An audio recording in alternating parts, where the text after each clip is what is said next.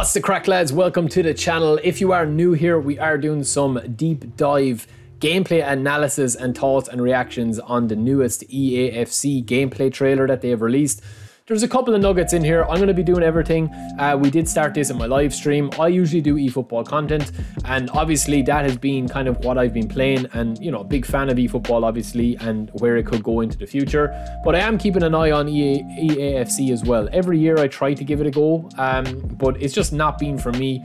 So let's have a look at a couple of the gameplay stuff here that they are talking about, and let's crack on with this.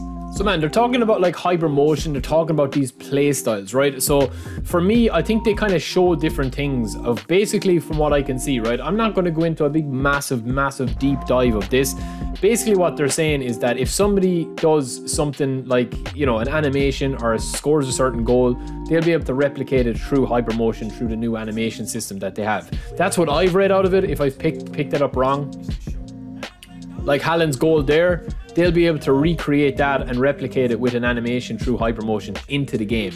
But I like that sort of stuff if they can balance it. But like once they don't add something that's going to be super overpowered, the rest of the stuff that they're talking about here is just about movement, right? So I'm actually going to mute this a second. They talk about different movements, they talk about different player styles, and they said that they have 7 now, which I still think the movement looks a bit janky. Right now I want to show you something here, and again, I am an eFootball player, but this is just me looking at this. It doesn't really matter. This sort of stuff isn't really a massive concern for me. I know people will complain about it.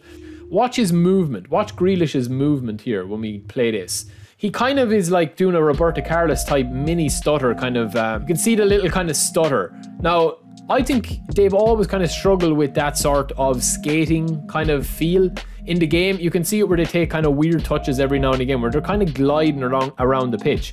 The game looks fine. I mean, it definitely looks playable. The pacing of the game, the speed of the players, everything looks to be fairly well replicated, as in, you know, different players have different animations for sprinting and running. The presentation looks good, the finishes look good, the nets look good. This is what I was talking about with the players' movement and the animations. I just feel that when the players are running without the ball, and it's always been a thing in FIFA for me, when the players are running without the ball, they look kind of natural, but when the ball is put into their vicinity, they just do these weird animations where they like certain animations break to keep the response times, the speed, and the fluidity of the movement going, because they want that type of, you know, fast-paced football kind of experience, rather than, you know, having like plant footing or foot planting, I should say, or having any really weight or inertia to the players. They all look pretty similar to me with similar results. Now, the big thing that they're talking about here in this trailer that I'll cover just briefly is about these new playstyles, right? So they talk about these here. They have different playstyles for different players. So this seems very similar to what eFootball have with their playstyles, that every player has a different playing style, and then they have player skills, right?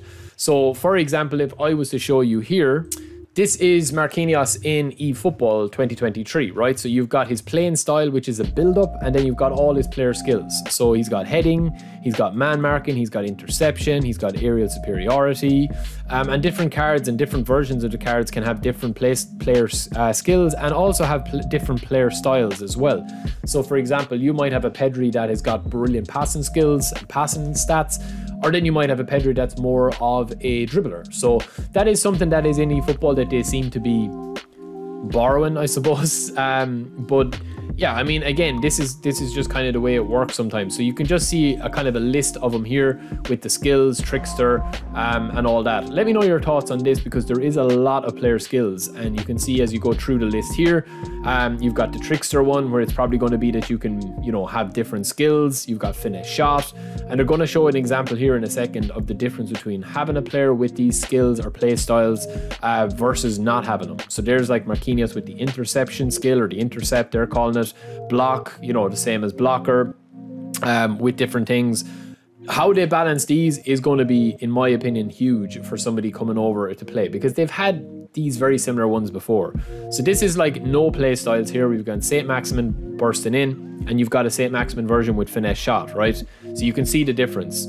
So whether that's animation based, whether it's contextual based, whether it's guaranteed that if you have a player like this and you do 9 shots or 10 shots out of 10 this way, you're going to score 10 goals out of 10 goals, you know what I mean? I don't know how they're going to balance that, realistically speaking. I really don't. So that's going to be something to keep an eye on.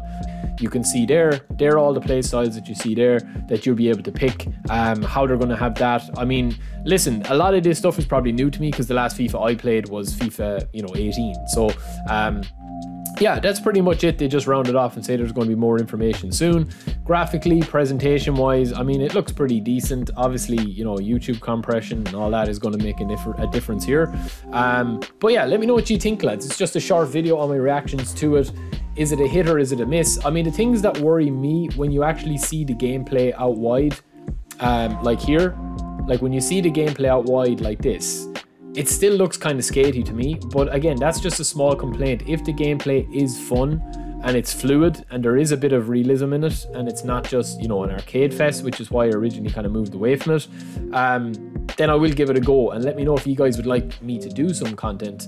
Listen, eFootball is going to be always, the main for me, because I just feel like that even with all the issues, it still scratches that itch. But let me know what you guys think, and I'll be back soon. Hope you enjoyed something different, and if you didn't, let me know in the comments below. Peace.